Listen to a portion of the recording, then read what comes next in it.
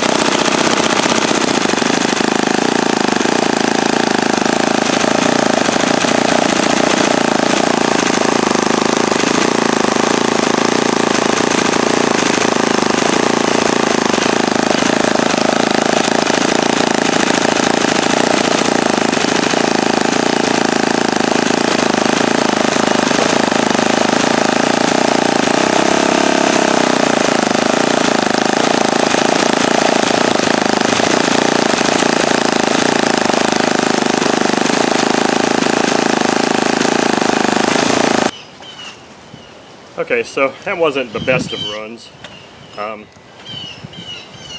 It was a pretty long run, and I'm gonna edit it heavily because I spent some time running it at kind of like a very rich break-in setting of around 6,000 RPM, and I'd richen the high-speed needle up a little bit to go down to about 4,000.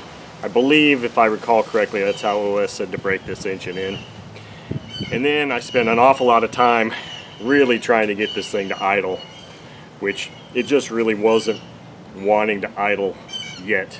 Now, I have had other FS-61s that would idle really well right out of the chute. For whatever reason, I was really having a hard time going between the throttle stop screw and the air bleed screw.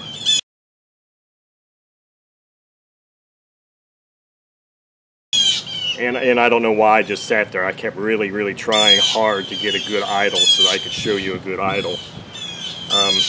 So this video is actually just going to be a lot of clips cut and put together, and a lot of crap that I was doing taken out because it died on me probably 7 or 8 times. I'd have to restart it because I was screwing with the idle for so much.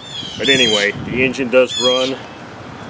Just a testament to OS that even though an engine can sit for who knows how long in very bad conditions and still just be clean on the outside and still run like an OS engine that needs to be broken in.